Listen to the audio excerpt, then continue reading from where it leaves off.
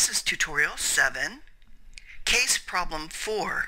You'll find this on page 460 of your textbook. Start by opening a file called HATS starter file, and then do a file save as.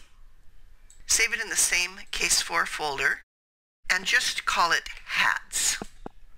Go to the documentation sheet and fill in your name as the author in cell B3 and today's date in cell B4. Move to the invoice worksheet. And in your textbook, we're going to pick up with step 4, letter C. 4C asks us to use a function to insert the current date. So place your cursor in G7 and type equal today, open and close paren.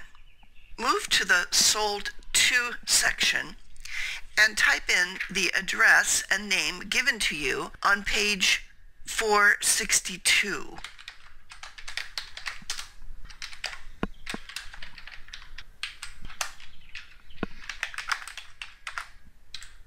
Once you have that information typed in, return to cell B10 and insert a comment. Just right-click on the cell and choose Insert Comment. Now, whatever name appears at the top can be erased if you wish. And then here we're going to remind the user to fill in the name in cell B10, address in B11, and city, state, zip in B12. Once you click away from that cell, for step 4E, we're going to use data validation rules to create a list of the different types of hats, fabrics, and colors and sizes. So that information, those data validation rules, will go here. So here we're going to go to data validation, and we're going to create a list. So choose list under settings. Now the source of the list will be the product information sheet, and so the first one is the hat type. So we'll just highlight those two. Now you'll notice that when you put your cursor on cell C15, you have a drop-down arrow, and so we can choose our hat type from there.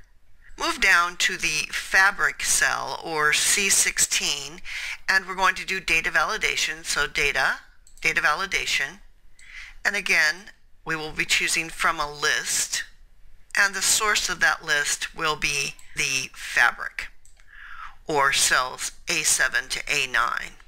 Now you can put in an input message and an error alert. Just to save time, I'm going to omit those in the video. So click OK. And now we can choose the fabric for our first hat, which according to figure 478 is a tweed. Do the same thing for color, data validation, list.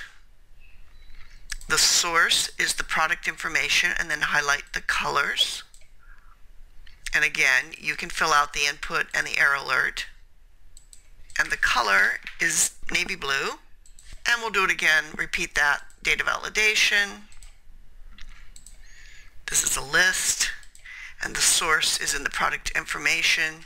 And sizes are all listed here. The size in our sample is a medium. Time to save your file. Do a Control S and save your file. And now we're going to move on to step 4F. They want us to create defined names for the data on the invoice. So I'm thinking that this is probably a good idea to pick that up.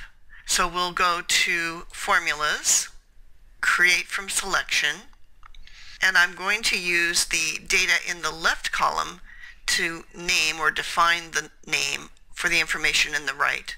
So we'll click OK, and if you go to your name manager, you'll now have those four. Similarly, you could do some other range names, like let's range name all of these cells. So we'll go to the Formulas, Create from Selection, and use the left column. This could be range named, for example, name. So let's use the name box and just type name and press enter. This could be called address. And this we'll call city, state, zip. And then this we're going to call unit price. And this is going to be where the surcharge, if any, is listed. So let's name that surcharge. We're going to need a heading here, or I'll just type it in.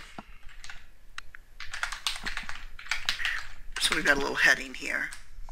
And so now we can begin to fill in some of the information. So it looks like all of the hats are priced at $75 unless they use a certain kind of fabric, and then we have to add a surcharge. So this unit price is going to be equal to, let's go over to our product information, and here's your standard price, $75.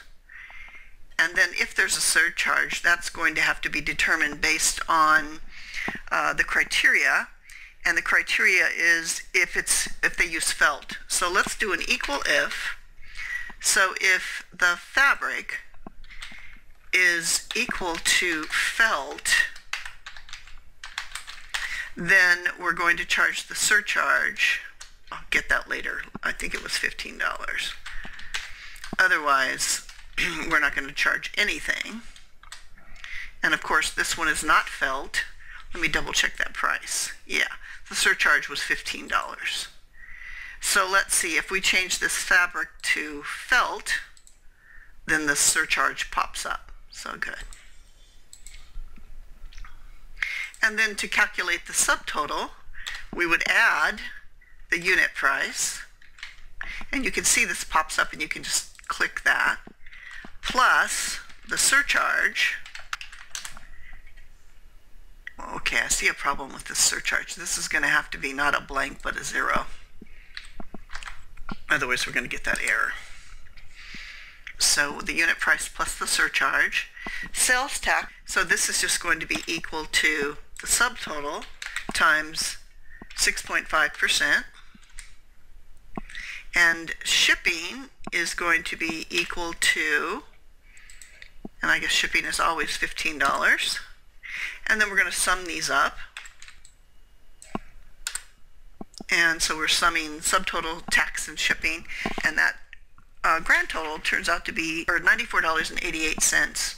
So a good time to save your file with a Control S. I will make a second video that picks up on step 5 and goes through the finish.